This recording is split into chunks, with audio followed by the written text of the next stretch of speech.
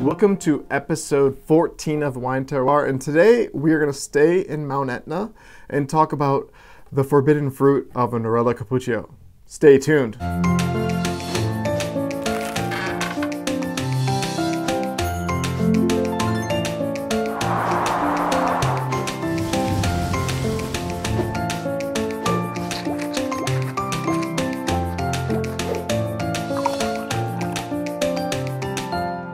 In this episode, we're talking about Nerello Cappuccio. So Nerello Cappuccio, as you may know, is the second red grape in the Etna DOC, which is allowed to be blended into the Etna Rossos or red wines of Mt Etna. Nerello Cappuccio is only allowed to make up at maximum 20% of the blend in an Etna Rosso, which leaves the remaining 80% for a Nerello Mascalese. And often, what you'll see is that the wines are typically 90 to 95% Nerello Mascalese. Why is this? Well, for somehow this varietal was deemed as lower quality than the superior Nerello Mascalese. I believe from my personal tasting experience that Nerello Mascalese has a more complex aromatic profile, better acidity, better tannin profile than Nerello Cappuccio, which definitely makes them more enjoyable wines and a little bit more food friendly. Also lets them age a lot more. This one, any wine that is grown in Etna can still be declassified to an IGT or Indicazione Geografica Tipica Rosso, which this is a red wine, of Terra Sicilian, or a Sicilian IGT wine. These wines are quite interesting. I haven't tasted a bunch, but there are a handful of these wines on the market that are worth exploring just to understand the grape profile. So these wines are typically added to add color to Etna Rossos, body, as well as alcohol. However, when I look at this bottle of, and a couple other bottles I've looked at, and their alcohol levels are usually around 13 or 13.5 when you compare them to Etna Rossos, which are typically around 14 and 14.5. Today we're drinking the Benati, which is a great producer and makes one of my favorite white wines of Mt Etna. This is their IGT Sicilia Nerello Cappuccio from 2013. So let's take a look at the color. So definitely a little bit darker than the Etna Rosso I had in last episode. I would call it a medium ruby, not a ton darker. There's a little bit of a pale ruby rim going on, nothing too crazy.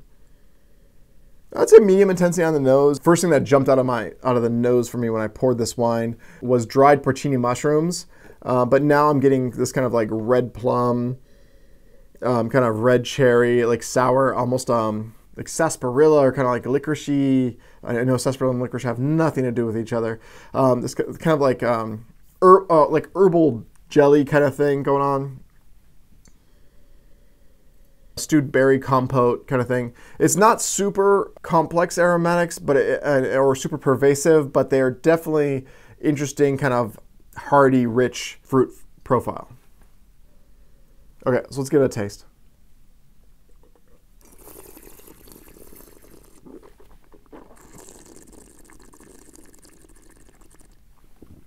So first thing I want to say is that on the fruit profile, on the palate, the intensity is actually less than the nose. So whereas medium intensity on the nose, it's actually medium minus on the palate. The wine is definitely dry. I would say medium acidity. It's not crazy acidic. Medium alcohol. Again, we said 13%. The tannins are actually pretty soft. They're medium minus. And there is a good texture to the wine, which is, not reflected in the tannin. Like there's a weight, a hefty, velvety kind of texture in the wine that is not reflected in the tannin. The tannins are there. They're fairly round and resolved, but they're not a lot of structure. And I am getting the body, I would say, is medium plus. So I can definitely see this adding body and definitely adding some color to that Etna Rosso blends. But I'm not getting a ton of like alcohol or bite. And definitely not adding any acidic profile or tannin profile to an Etna Rosso.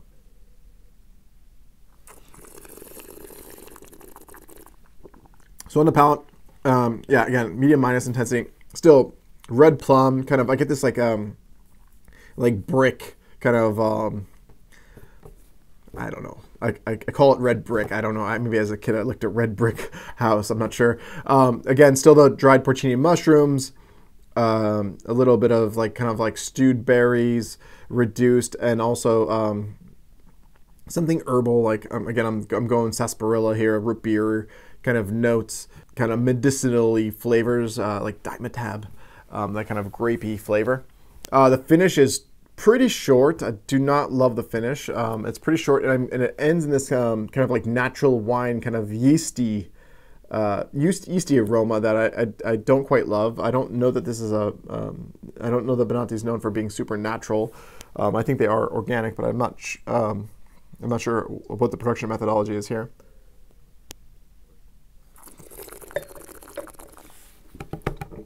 Yeah, finish is short, body medium plus. You know, it's interesting educational wine to taste as a single varietal, just so you understand what it adds to the profile. Would I want to actually share this bottle with a bunch of people? No, I'd rather spend a little bit more money. In fact, typically these actually cost a little bit more money than the Etna Rossos because they're small production. I mean, they don't make a huge volume of this to service a market. There's not a nascent market for this type of wine. It's purely an educational find. I would say I'd call this 84 points. It's palatable to good, you know, on the low end of good. You know, it's not bad. I can drink it, but clearly doesn't add the complexity, structure, tannin, acid that I love from Mt Etna wines, as well as you know, a more aromatic flavor profile. So that's it for this episode. Stay tuned to the next episode where I'm going to taste actually Benanti's white wine that is one of my favorites. Hopefully it holds up. Fingers crossed. Fingers crossed.